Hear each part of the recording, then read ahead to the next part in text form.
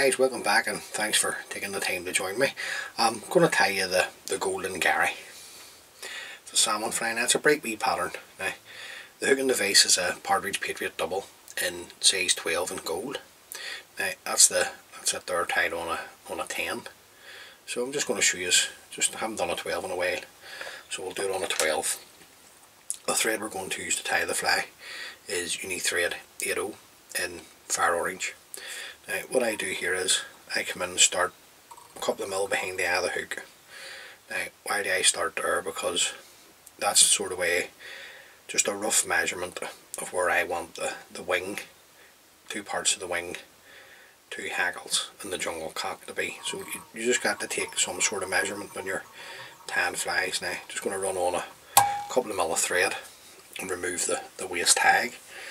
The tag in the rib of the fly is going to be an oval gold tinsel, and I'm using a oval gold tinsel in size 14.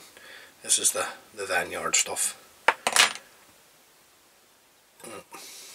We'll just catch this in underneath the shank of the hook, and then just run your thread down sort of way until you're in line or just slightly past the points of the hooks, and then come round with 4 turns of the oval gold tinsel, and on the last turn bring it up and in between the 2 hooks. Now just keep the oval gold in underneath. It seems like a bit of a waste, but this will make the fly just a wee bit more robust.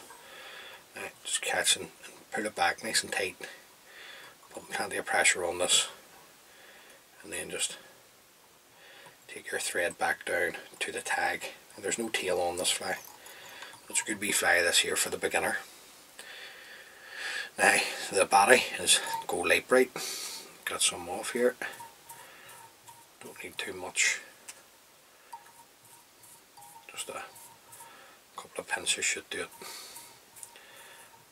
Slide that up, and then just run this up for your body, just a wee bit shy at the head, so the end of the body, just get another wee bit. Sometimes you can overdo it with the gold lite brite. Now get up to this point, anything that wants to go forward, just sweep it back and bring your thread in front. Excuse me, I beg your pardon. Now that's basically where we started the thread off there. And then we're going to come up with 3 or 4 turns of the oval gold tinsel on the body. Should be plenty. It's more for protection on the body rather than colour. A couple of turns up, catch that in, come in and trim away your waist tag of oval gold. Now you can come in at this point and bring out some of your dubbing. This is just a bit of Velcro on an old lollipop stick. Got a dubbing brush, you can use it. Now the wing's in 2 parts. You can use a sunburst orange. This is more of a sunburst dyed towards the yellow side, and then red fox. So we'll get ourselves a wee bit of the sunburst yellow, if you like. It's just dyed towards more the yellow side. Now, you offer this up, you want to take some measurement again, so I'm going to offer that up around about twice the length of the hook over the back. Come round with a pinch and loop, and then a couple of turns to hold. That'll hold that in position for you. Then you can come in and trim away the excess and put in 2 strands of flash. And this is just 2 strands of like a old gold or a yellow crystal flash. Just fold the excess back, come in and trim away the longer. Just moisten them, get another fly out of those. Just trim away the excess. Now I just want to check the length of the flash on the tail. I'm happy enough with that. Then we want some red. A nice red fox on top of that. So we pinch this. Just take away all the fluff and rubbish. Don't like to see all the guard hairs in it, so I'm just taking some of those out now. I just want the red slightly shorter than the sunburst yellow, so just take a measurement. If you want it the same length, you tie it the same length. I just like mine a wee bit shorter. I'm just going to catch that in. And just remember, when you're going down the sizes of hooks, just reduce your materials by half. That's all I do. Come in and trim that away. Now at this point we'll just hold our wing, bring our thread down over the cut ends and back up, just to tidy everything up and give us a bit of a foundation for our hackles. The first hackle is going to be a badger hackle, dyed yellow. So get a nice hackle off here. There's one there. There's one there. We're just going to tie this in by the tip, so stroke the fibres back to reveal the tip, come around with a turn, another turn to hold. Now you come in and trim that away, but for belts and braces, just flick the tip of the hackle back and tie up over top of the tip and the hackle. Slide your fingers back, that'll reveal the tip. Come in and break away the tip of the hackle. Then you can come in with your scissors, starting at the base of the hackle. Just run your scissors up. That's the sound that should make. And you'll see the feathers on the stem now. To show you like that, they're just sitting perpendicular to the stem of the hackle. And then you want to come around with one turn in front of the other. Now the turns here are up to you, but it's also dictated by we'll have another hackle in front. So I just want to take one more turn. It's going to be enough there. I'm just going to catch it in underneath the hook shank. A couple of turns to secure. Come in and trim away the excess. And at this point, we're just going to come in and sweep everything back and bring the thread tight up against the hackle, nice and tight. You want the wee fly to last more than one fish. The next hackle is going to be a blue lace wing. This is a hen hackle. So just going to stroke the fibres back to reveal the tip. Offer this up to the hook, come round with two turns, fold the tip back. Now if any wee fibres just come out, just come in with your thumb or finger, whatever you suits you, and just sweep it back. It's no big deal. It's not going to cause you any problems. And you can come in and get your tip, break it away, and then just stroke these back. Now just want one full turn of the lace wing.